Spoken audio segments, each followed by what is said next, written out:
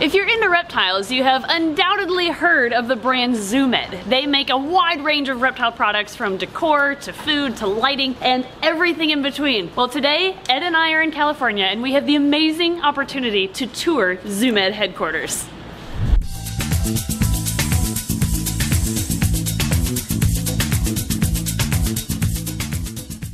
We're gonna start our tour today with Jen, who is part of the animal care and the customer service department, which is in the same room. Yep. So I've gotta ask you, why combine animal care and customer service, like to those two departments, which you wouldn't think would be combined, but they're together here? It helps give us a lot of credibility. Having both the animal care as well as customer service, our desks are all in this room. So we take a phone call, we're doing stuff in this room, we're working with the products, and somebody calls about a product, we can tell them, hey, well, we're using this product with the animals here too, and this is what we do with it. So it makes it to where we can actually help the customers out a lot more when they're calling in, being that we actually do hands-on a lot of stuff with the products that they use. Would you say your job is 50-50, animal care and customer service? Some days it might skew a little bit more, 60% animals, 40% customer service, or 70% customer service and 30% animal care. So it just depends on the day. And you have a headset on you, so you are like taking calls while you are actively caring for animals too, right? Yes, yeah, there are a lot of days where I'm either doing water changes, cleaning filters, or doing food prep, and I've got to tell the customer, hey, I gotta go wash my hands before I can go to my desk and help you out. Or I'm chasing animals across the floor who I have just let out. Oh yeah, I can relate to that. So yes. You're doing customer service while catching a lizard sometimes. Yes, I have made quite a few customers the last few weeks giggles as I'm chasing something across the floor. So amazing. What's your favorite species in this room? Honestly, the Cuban false chameleons, but I'm really partial to Euromastics. So really? They've been my babies since I got my first one 17 years ago. Okay. So and there's a little bit of, there's a lot of both of those. There's Euros and false chameleons, which we love. We work with false chameleons too. But there's a ton of other species in here too. So why the huge variety, or what makes everybody, the team, decide on each species? Well, we get to decide on our favorites, but actually the collection here is the owner's. So it's what he wants to have in here. So sometimes we get to be like, hey, can we maybe get some of these? But for the most part, a lot of them are animals that he's really interested in, and so that's why we have them here in the collection. Awesome. And one more thing I'm noticing while we're in here is there's a lot of Zoo Med products in these enclosures, which makes sense. And I assume, is it a lot of R&D or research and development that's happening in this room too? It's not just taking care of animals? Yes, a lot of the R&D does happen in this room. All the time we're doing something and we're like, hey, this would be a really cool product if we had it. So that's a lot of what ends up happening. Is one of the things also is some of our glass tanks. It's like, hey, we have this space, let's make a tank that fits in this space. And then all of a sudden it's a new product because somebody else sees it and it's like, hey, we should make that. So a lot of the stuff that we do is R&D is definitely very, very involved in this room. A lot. I love how it's all tied together though, with the customer service, the R&D, and animal care. And this isn't your only animal care room, right? No, not at all. We call this our showroom. And then we also have an animal room that we call back there, which is a little warmer.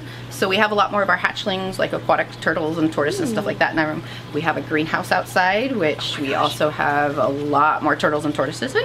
And then we also have our own incubation room here. So we have a lot of areas that house a lot of different animals. Can we go to the next room? Yeah. Let's go. Okay, we are now in the second animal room with Ashley, who is going to teach us a little bit about what happens in here. My first question is, what species or what animals do you keep in this room? So in this room we have a lot of turtles and tortoises, a lot of babies actually that that hatch right here. Behind us you'll see all of these are mostly hatchling tanks and they're growing up. We've got more utilitarian type habitats as opposed to the really naturalistic habitats that we have out in the other room. But yeah, lots and lots of turtles and tortoises. We have some really unique species of turtles and tortoises in here too. Like there's spiny hill turtles. There's a bunch of box turtles in here. There's pancake tortoises in here. Pancakes are one of my favorite. Really? I just love them. There's a lot of cool species in this room. Like we'll try to show as many as we can to you guys. But what products are getting tested using these animals? We test all of our products in-house on our animals after we've made sure that it's safe and effective. Yep.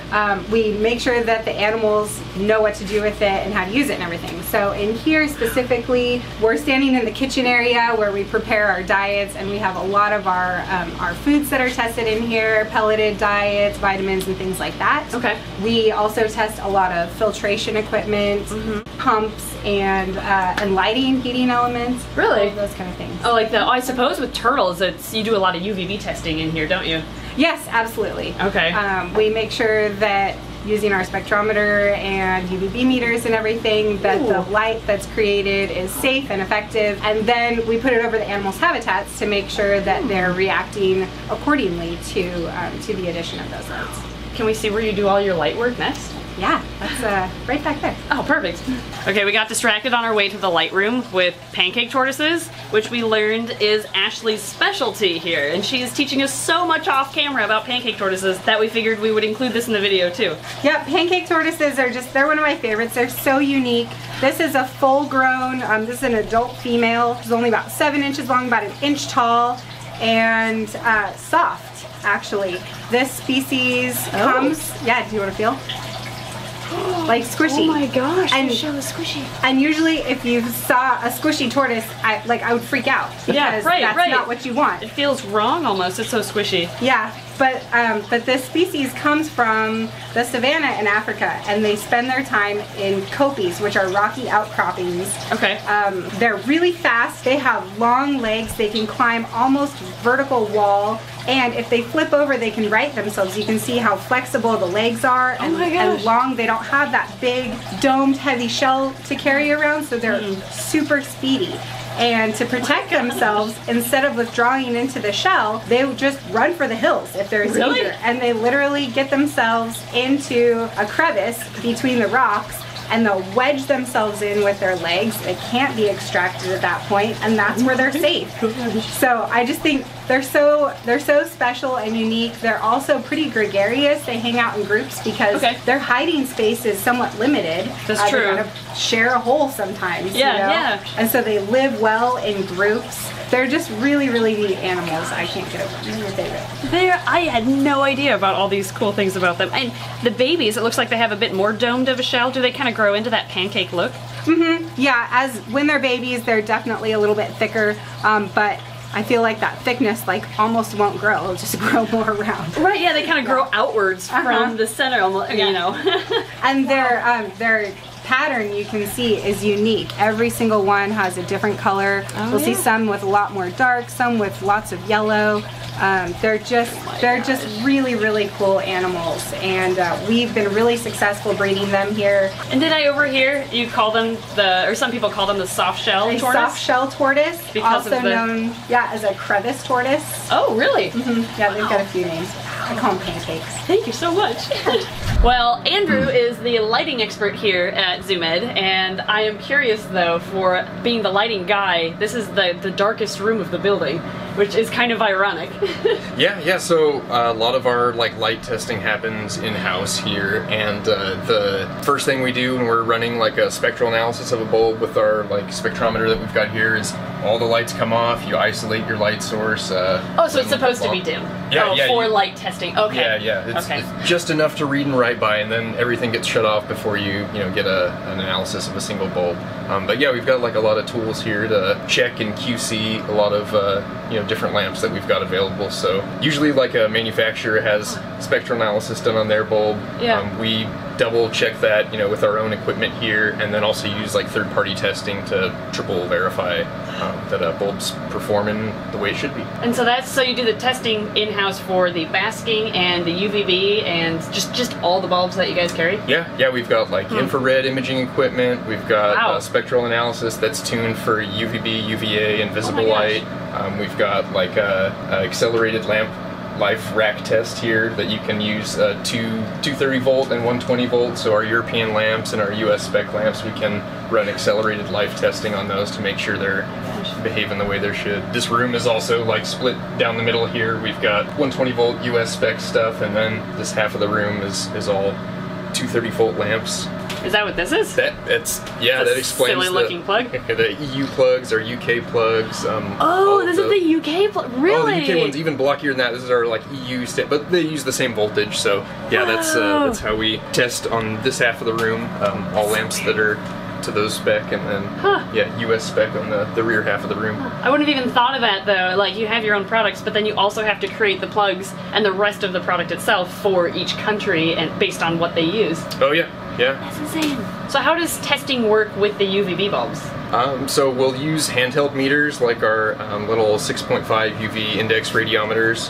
This guy? Yep. Okay. You can use those to measure the intensity of the UV at a given distance to, you know, have recommendations for distance for certain lamps and different species, you know, how to get a higher intensity or lower intensity and how far you've got to be to achieve that. And That's really cool. And then you test the like safety and efficacy of the UV spectrum with like your spectral analysis software. So you've got two different methods of checking that sort of thing, you know, intensity and then where on the spectrum that lamp's irradiance is. There were a lot of big words there that I didn't understand, but I'm going to assume that all made sense to some people watching. Thank you so much for your information on the lighting room here. I did not realize you did so much testing, actually. Oh yeah, a lot of equipment in one little room. Okay, we're back in the animal room, and now I'm joined by Miranda, who works on the formulated diets with Zoo Med. So first question for you, since a lot of keepers use like fresh food and live food for their, say, bearded dragons, why does Zoo Med work so hard and focus on the pelleted diets? Yeah, so one reason is it's easier for people to have something that's shelf stable and just provide that for their animal, especially if you're having somebody, you know, care for your animal while you're gone. Sometimes prepping a salad plate's a little too much work. Another reason is because sometimes it's really hard to get the appropriate diet from what's available in the supermarket. You know, there's not enough calcium, phosphorus. There's definitely enough phosphorus, sorry. Not enough calcium. And fiber is another thing that's hard to get into these diets from a commercial like lettuce and romaine just doesn't have enough fiber. Okay. So that would definitely be a benefit for the pellets. So so you're able to put exactly what nutrients and vitamins you need into those pellets. Exactly. Are they palatable? Like, do the reptiles seem to like them too? Yeah, so that's actually why this diet took so long, is that we wanted to make sure that it was palatable. So I spent about a year testing out different ingredients. Really? Yeah, so I did a bunch of palatability trials where I did one plate of one ingredient, one plate of another, just to make sure all the ingredients that were going in it they liked. So that's what helped me determine what ingredients to use, and then they're put in proportions that are appropriate for their diet. Okay. And you were referring to the brand new bearded dragon pellet that just came out, right? Yes, that's correct. Okay. Yes, yeah. So we're doing something called dragon food. So it's in an adult formula and also a juvenile formula. Okay. So they'll have the same ingredients, but in those different proportions that I just talked about, what's appropriate for a juvenile versus an adult. Awesome. And it looks like she might be ready for her meal today. She's been begging this entire time. She's been like right behind my glass. She absolutely loves this food. So we do mix in fresh veggies because that provides enrichment where they get to pick out different things from their diet. So we do offer that on the first day, and then we let them forage for another day before we remove the plate. Okay. We also include live insects in her diet. That's mostly for exercise. Bearded dragons can get really overweight, as I'm sure you know, especially adults. Yes. Yeah, so we do encourage to feed live insects so that they can get that exercise. Awesome. So this formula, this brand new bearded dragon formula, is like your baby. Yes. And it's finally coming to market. Yeah. So like I said, a year of just testing ingredients, and then probably another year of just testing the final diet that we came out with. So this lady right here has actually grown up solely on this diet. So we've also incorporated the greens and insects like I talked about, but the majority of her diet is the new dragon food. That's really cool. Yeah, I'm super excited for it to come out. Okay, everybody got calls all of a sudden, so we're by ourselves now. They're working. So we're exploring, and we found, I think, like a showroom? Yeah. I don't know, look at all this. I think this is what they use to like make a display shelf for a retail store? It looks like it to me. Probably. Yeah. What do you think is in here? I don't know. Should we go in? There is a sign that just says no flash photography, so. That doesn't mean no Ed or Emily's. Yeah, it's true. What's in here? Oh my gosh. Oh, those look like incubators. This is their incubator room. Oh my gosh. Look at this. Oh, is there a lot in there? Holy moly, there's a ton of things in there. Oh, they're all labeled too. Spotted turtle, Florida box turtle, water dragon eggs. Oh my gosh. Wow. Florida box turtle. Look at all that. Holy. Okay, I don't want that to be open. Yeah, we don't want to leave that open too long. Is there anything that hatched over here or any babies? Do you think we'd get that lucky? I mean, we're not usually that lucky. Look at all these incubators. There's Oh my gosh, in there? there's babies in this one. Uh-oh. Anybody coming? Nope, nobody's coming. Go. Oh my gosh. These are baby pink-bellied side-neck turtles. Oh, look at that. These like just hatched, I bet. Oh my How many are there? goodness. 4 and 1. One escaped it? One is in here. Here, come back. He's like, you can't contain me. You have to be with your friends. He's like, I don't like my friends. Here you go. Go back with your friends. Oh That's my gosh. the end of the group. Yep. Okay, well, we found their incubator room where they have hundreds of eggs. Tons of eggs and incubators. That's awesome. I didn't know they bred so much, to be honest. No, I didn't either. Okay, let's sneak Should back we out sneak away before so they we catch don't us. get in trouble? Yeah. Okay. Okay, we are going to finish our tour at Zoo Med in their greenhouse, which is, I guess, where they keep even more animals and plants, and this is where a lot of their breeders are. So that'll be kind of cool. Hey guys, we're in the greenhouse now. Where you guys been? I don't have turtles in my purse. Don't look. What? It's really warm in here. This place is huge. There's a giant green iguana over here. Oh my gosh! Hi, buddy. Or an orange iguana. I'm gonna get technical. Beautiful. Wow, you're massive. Wow, yeah, he is impressive. This is a ginormous screen. This is a lot bigger than our greenhouse at the facility. Yes, it is. Oh, there's Meredith. We should ask what they use this place for. All right. Oh, you've got redfoot tortoises. Yes, we do. Aww.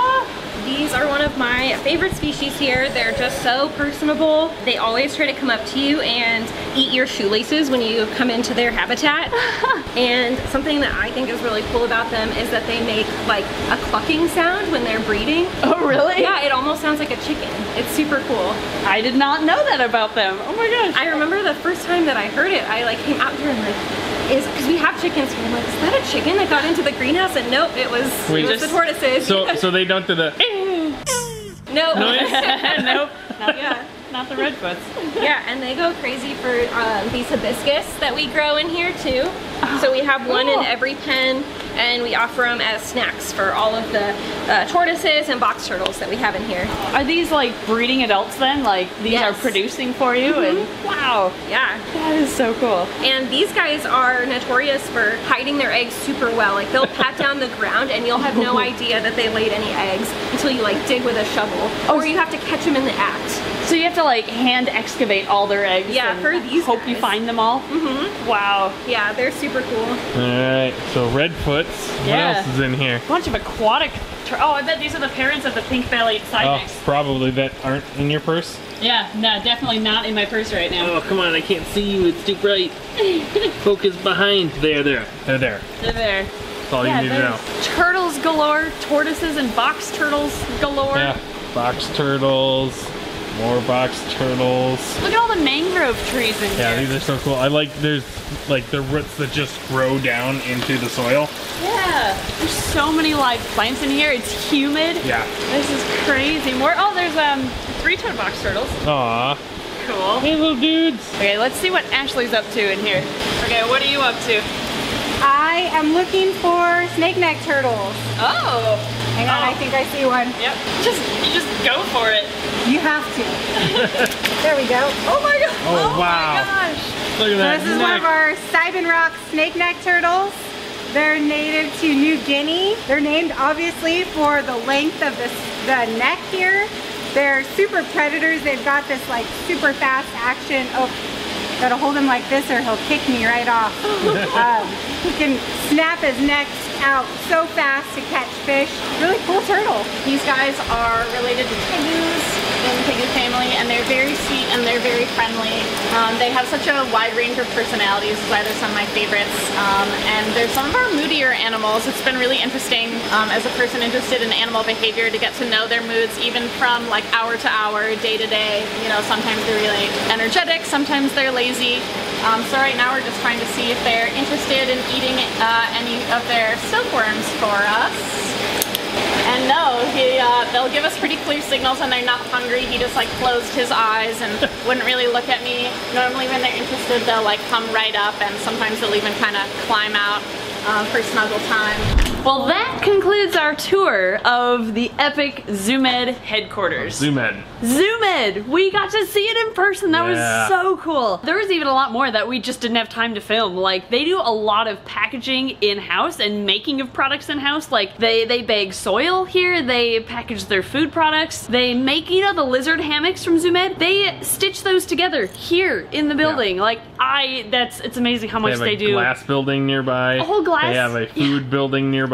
Yeah, there's a lot more to it than even just what we had time to film today, but we want to thank everybody for watching today's video. I hope you learned something new, and Ed and I had a great time. This was so much fun to be able to see what Zoo Med is like. So cool to see all the animals. Yeah, it was fun meeting everybody. They have a great team here, and we'd like to thank Zoo Med themselves for bringing us here to show us their epic facilities. Yeah, well, this is something we will never forget. So thank you everybody for watching. Thank you Patreon backers for your amazing support as always. Thank you again to Zoo Med and the entire team at Zoo Med for your time and for showing us around, and we'll see you next time. Zoo Med.